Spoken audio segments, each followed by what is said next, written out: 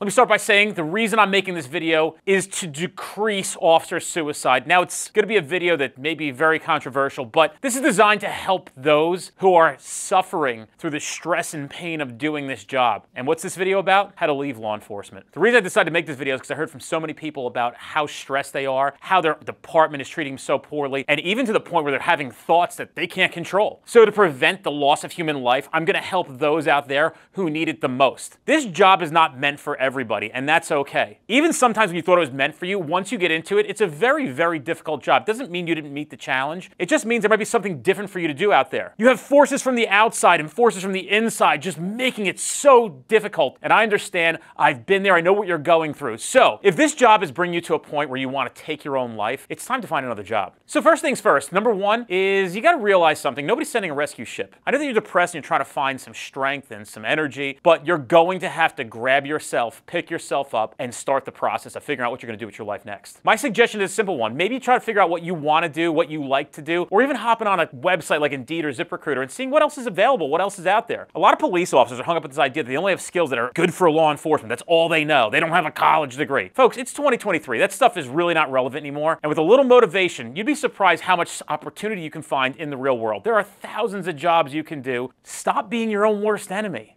Stop worrying about what other people think about you and how they're going to judge you on the decision you made in your life. Who cares? It doesn't matter what other people's opinions are when you're having thoughts and depression that are leading down a bad, dark road. When people start looking at other career paths, they always think, is this something I want to do for the rest of my life? Here's the good news. Just because it's something that you're going to do, it doesn't mean you have to do it for the rest of your life. It's just the next step forward in your life. You could have 25, 30 more steps in your life before you find yourself to a place of fulfillment and happiness. Just because you took a cop job, it doesn't mean you have to stay here. Nobody said that you had to stay for the 20, 25, or 30 years to collect your pension. We are able to, as human beings, create our own destinies and paths. So don't listen to what other people have to say about what you should be doing. Think about what you should be doing for yourself. If your passion is truly helping people, there are so many other paths and avenues that you can go down to help people. You got to start figuring out what you're going to do next. If you're really having deep and dark thoughts at this moment in your career, please, I also urge you that you're just a phone call away from a hotline. There are so many helplines for police officers and first responders. My suggestion is just make that first call and don't be embarrassed or ashamed to use those resources. That's what they're there for. We want to prevent the loss of life, especially yours, because your life does matter to us.